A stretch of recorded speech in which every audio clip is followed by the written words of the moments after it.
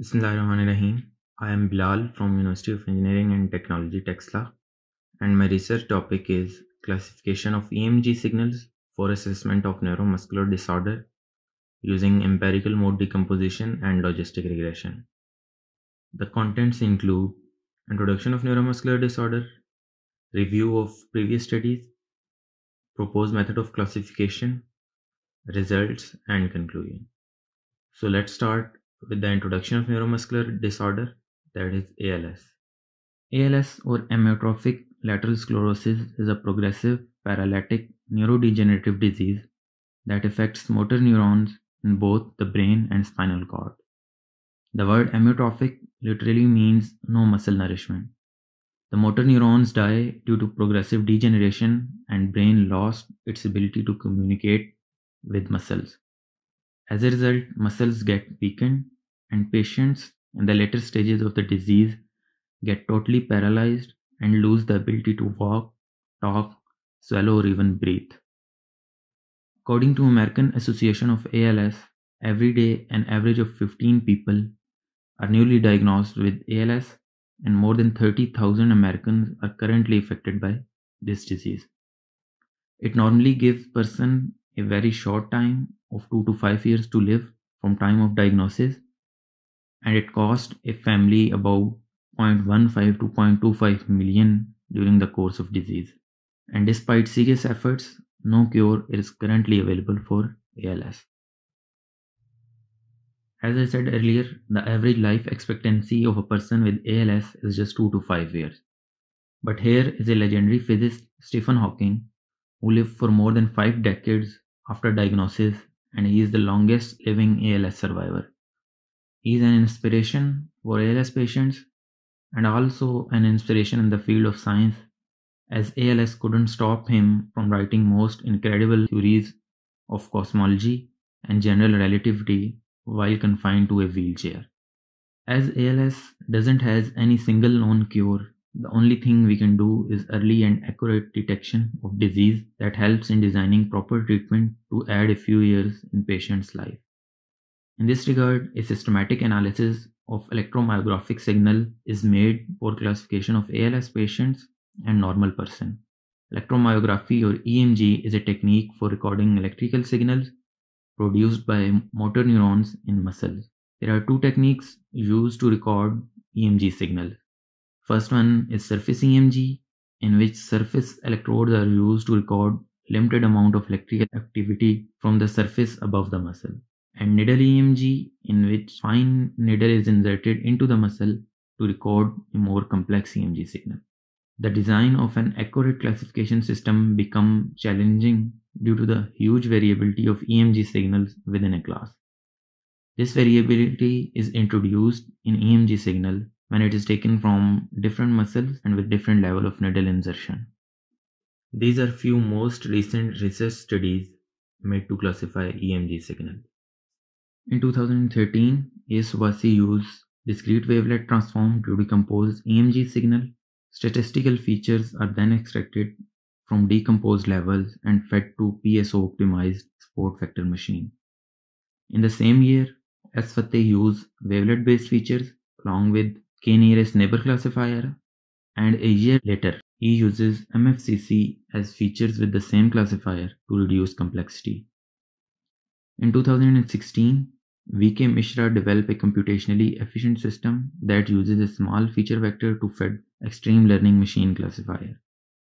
Statistical features with neural network was used by N. Singer in 2017, and most recently two-stage cascaded SVM and bagging ensemble classifiers were used to achieve better accuracies. The proposed system of classification includes pre-processing stage, where we use empirical mode decomposition to remove baseline noise or motion artifacts from raw EMG signal. Then a powerful feature vector consisting of statistical features and spectral features were extracted from pre-processed signal. Lastly, these features were fed to support vector machines and logistic regression classifier to obtain best classification results. The proposed system makes no prior assumption about conditions of signal acquisition and can handle wide variabilities within an EMG signal.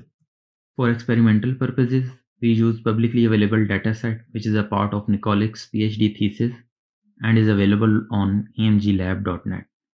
In this database, the normal group consists of data acquired from 10 healthy subjects, including 4 females and 6 males, that have aged between 21 to 37 years. According to their medical history, all of them had good physical health with no symptoms of ALS.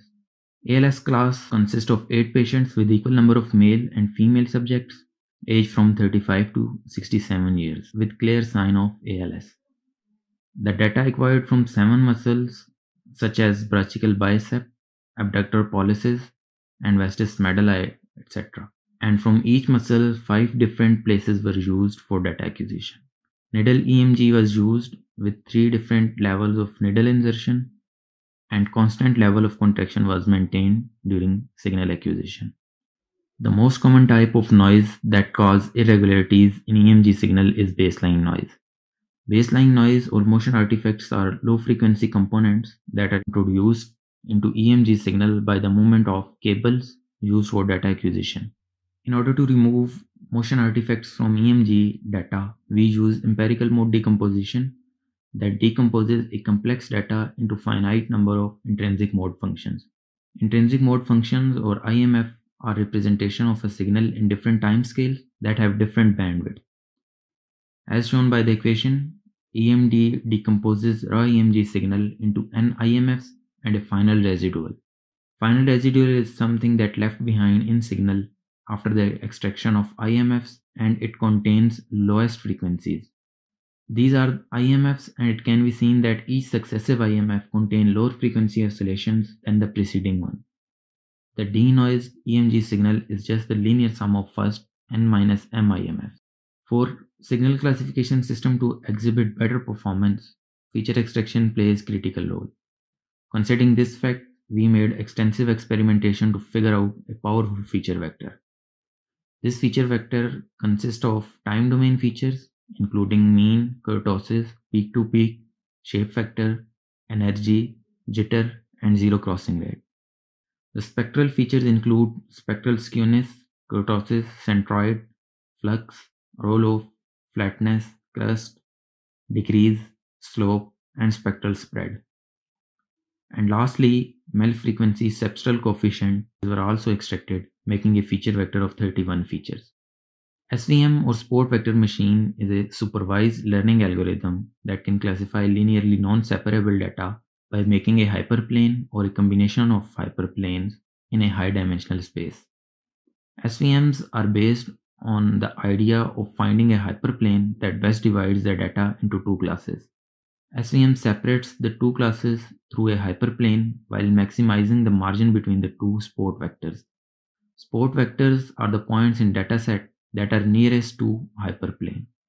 For classification of linearly non-separable data, SVM introduces 2 concepts: soft margin and kernel trick. Soft margin try to find a hyperplane to separate data while tolerating a few misclassified dots, and kernel trick transform the existing feature vector into a new one to find a nonlinear decision boundary. The most common functions for transformation are sigmoid, polynomial, and radial basis function. Logistic regression is a technique borrowed by machine learning from the field of statistics, and it describes and estimates the relation between a dependent binary variable and other independent variables.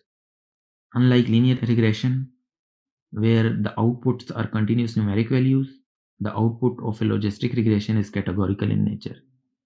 Logistic regression transforms its output using logistic sigmoid function to return a probability value which can then be mapped to 2 or more discrete classes. These are the results of both the classifiers.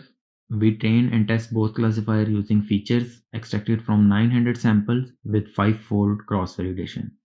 For evaluation purposes, statistical parameters including sensitivity, specificity, F-Meyer, and total classification accuracy are used. For comparison, we consider 3 approaches that uses same publicly available dataset of EMG lab. It can be seen that the proposed method shows reliable performance as compared to previous studies.